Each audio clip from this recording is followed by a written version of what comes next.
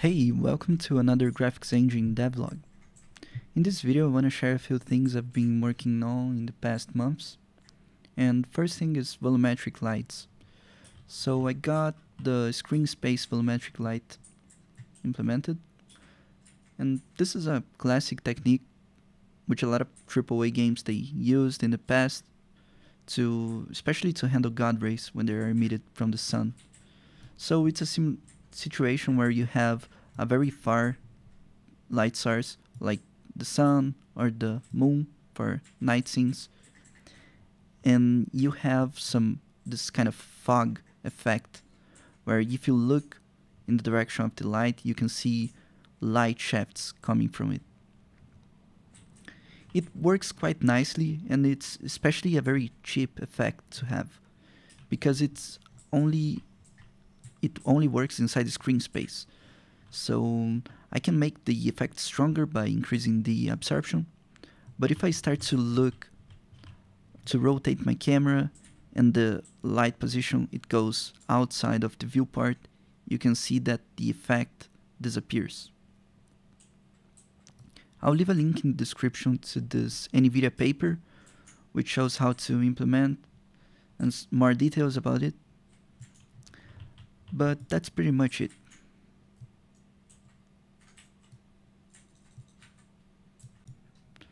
The next thing that I want to show are shadow maps. So I got a very basic implementation of shadow maps because I only need them to do some of the more complicated volumetric light effects. I'm still planning to use ray traced shadows as the main approach to render shadows, but I got some nice things here. As you can see in this red debug image, whenever I move my camera, this is showing the shadow map visualization. So you can see that it is always centered where the camera is looking for, and that's because I'm doing the first step of the cascade shadow maps, which is reprojecting the view frustum and centering the shadow matrices in the bounding box of the view frustum. So yeah, that's pretty much it. And the last thing that I want to talk about is debug drawing.